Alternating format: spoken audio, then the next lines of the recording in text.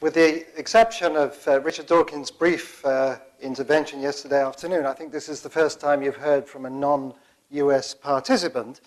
And whilst I found yesterday's deliberations deeply disturbing, viewed from outside the United States, the situation about religion here, its place in society, seems to be, frankly, a bizarre aberration. Countries like Britain and Australia, where I've spent most of my life, are in effect post-religious societies, although I'm sure Richard feels that the corpse is still twitching. But nevertheless, for most people and in most aspects of public life, religion plays a role which is just largely ceremonial, if at all. So I want to move on from what I found was somewhat of a parochial discussion yesterday to move the discussion to a different plane. I'm myself not a religious person in any conventional sense, but I do share something that came up yesterday in the discussion, what we might call Einstein's cosmic religious feeling. My interest is not so much in the role of religion in society. I mean, I follow that with some concern, of course, but like Richard, my interest is really in the deep nature of reality. And what can science tell us about these age-old cosmic mysteries? And in fact, can we demystify the universe using science? So I'd like to talk today about this famous cosmic religious feeling. Is it just vacuous? Is this just a poetic way of talking about a godless world? Or does it have some actual useful content? I'm going to start, therefore, by making the assumption, there's a little phrase that I sometimes use, no miracles except the miracle of nature itself. So I'm going to proceed on the assumption that there isn't a cosmic magician, there isn't a super being who intervenes from time to time in the universe and works miracles. I don't like that idea. I can't prove it doesn't happen, but I want to proceed on the assumption that it doesn't, that what we're dealing with is a magnificent natural system subject to natural laws, and ask a deeper level of question, such as could the universe have been different? Why are there laws of nature? Where have they come from, and why do they have the form that they do? Why are they mathematical? And above all, one question that seems to get left out of a lot of these discussions, why are these laws comprehensible to human beings? So here the situation is less clear-cut, because although science has advanced tremendously in the last 400 years, many of these questions have been asked for centuries, and they still vex us today. So this or that particular discovery in particle physics or cosmology really doesn't get too much to the heart of the matter concerning the questions that I have just outlined. Now, even atheistic scientists, for example, Steven Weinberg, will wax lyrical about the majesty, harmony, elegance, and sheer ingenuity of the universe. And I'd like to try to convey in the words that I find most congenial this sense of cosmic religious feeling, as Einstein has expressed it. And the best way I can put it is as follows, that as the great cosmic drama unfolds before us, it seems as if there's some sort of script or scheme of things, and of course I'm using these words metaphorically, to which its evolution is conforming.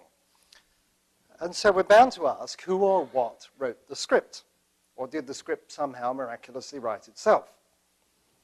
Is this great cosmic text or subtext of nature laid down once and for all, or is it perhaps changing with time? Is the universe or its invisible author making it up as it goes along? And is it the only drama being staged, or is our universe just one of many shows in town? That's, of course, using metaphorical language. But I want to dwell on the fact that the universe does conform to an orderly scheme. It's not just an arbitrary muddle of phenomena and events. And that prompts one to wonder, quite apart from whether there's a God or no God, whether there is something like meaning or purpose behind it all. Now, many scientists are quick to pour scorn even on this weaker suggestion. So, for example, Richard Feynman, and I quote, said, "The great accumulation of understanding as to how the physical world behaves only convinces one that this behavior has a kind of meaninglessness about it. And that's a sentiment echoed in the famous words of Steven Weinberg: the more the universe seems comprehensible, the more it also seems pointless.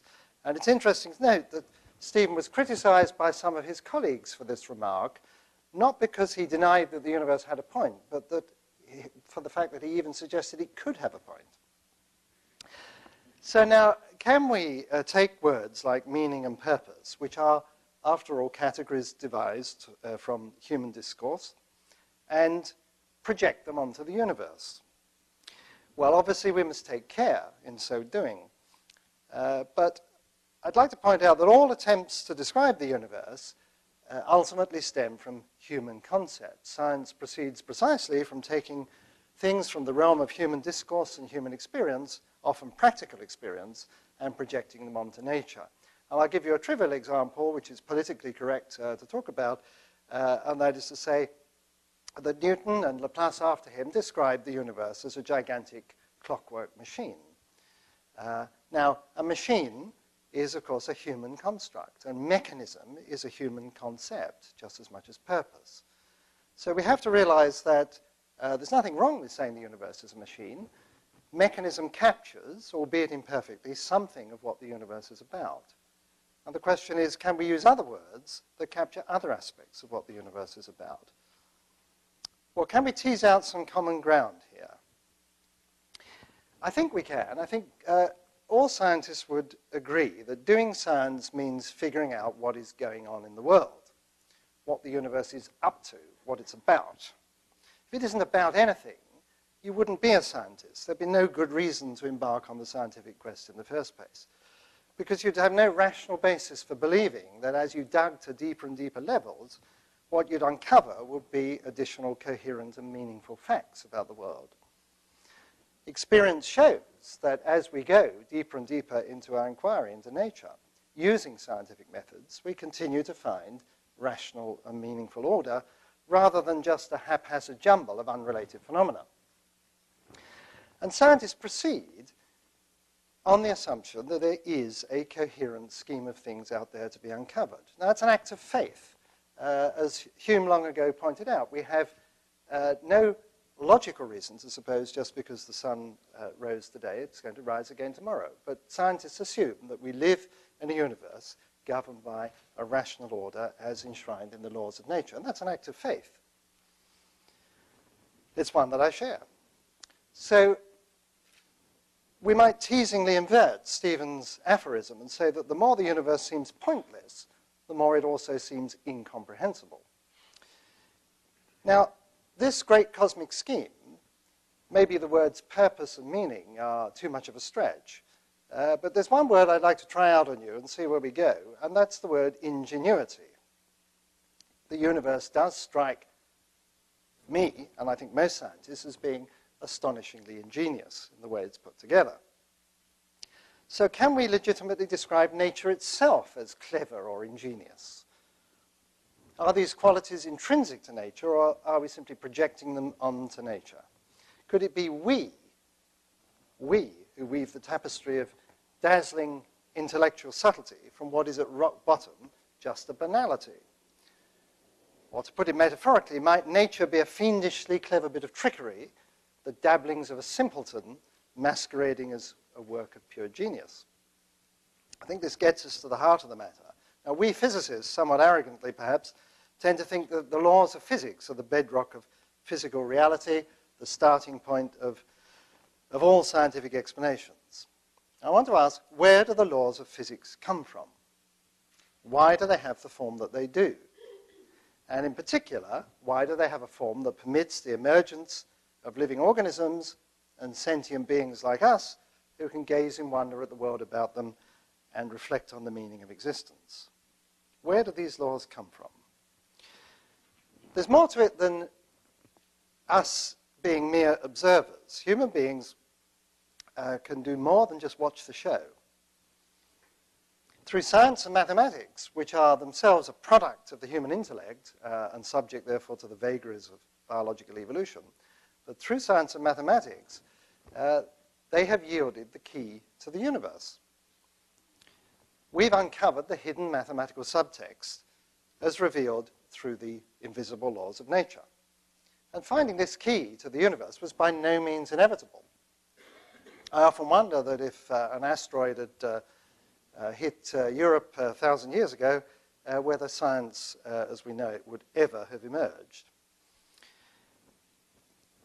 So you'd never guess, by looking at the world about you, that there is this hidden subtext of nature, this hidden mathematical order. When Newton saw the apple fall, what he saw was a falling apple. What he deduced was a set of mathematical laws that linked the motion of the apple to the motion of the moon and other bodies.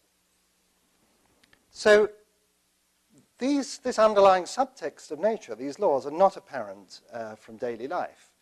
You have to put in a lot of intellectual effort, but also follow arcane procedures of scientific inquiry to uncover them.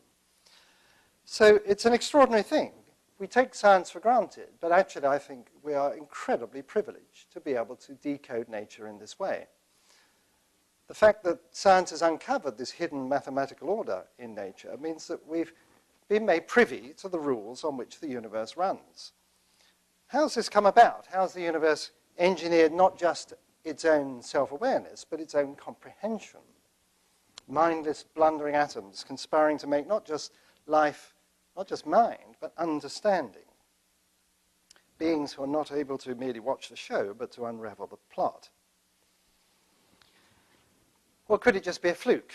Might the fact that the deepest level of reality is connected to a quirky natural phenomenon we call the human mind just represent nothing more than a bizarre and temporary aberration in an absurd and pointless universe?